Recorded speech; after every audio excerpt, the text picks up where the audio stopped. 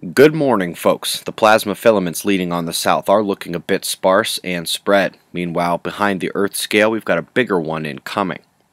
Solar wind appears relatively stable over the last 24 hours. The BZ is still dipping south, but thus far the KP index shows Earth's shield is holding quite well. Pretty wild cosmic ray fluctuations the last 3 days. Nothing huge, just a lot of up and down. There were no major solar flares, but an uptick certainly showed up, low-level flashing at the Big Group and the Eastern Limb, multiple C flares.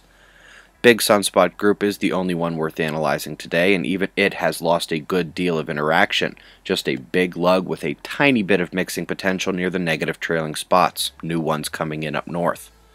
Mercury and Venus almost lined up, northern positive coronal hole here, beginning to face Earth. We're already seeing an uptick in New Zealand, 2 above average tremors. This is the X-ray flashing of the center of our galaxy. It flares in X-rays just like our Sun. NASA is reporting that there have been recent increases in flare activity there that reach up to 400 times the normal background flux. The galaxy likely also releases a CME-type megawave of particles, but that would take millennia to get here and would be very spread out.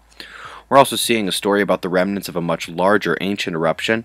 It's pushing particles out at 2 million miles per hour, as fast as the fastest CMEs. Another Great Lakes ice update here. We've now jumped up over 10% coverage, and we'll keep checking in as this major cold front is sweeping through. The West is a kind, sharing place, and they've let the East borrow their cold spell this week. Warmer in western Canada than in parts of the Gulf states. That's fun. More snow and ice in the forecast. In Europe, the main convergence line crests the UK and Ireland and then heads up to Norway and Sweden. Got another low in Turkey. That's where the purple is, following the lows and the convergence. Got a pretty big low in northwestern Australia that draws latitudinal convergence back east, aided by the warm moisture flow from south of Indonesia. Thunderstorm warnings persist as they have.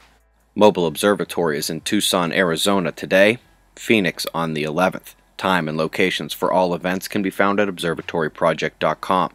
You've got your current conditions and shots of our star to close. It's 6:30 a.m. Eastern Time, 4:30 a.m. in Arizona. That's the news. Eyes open. No fear. Be safe, everyone.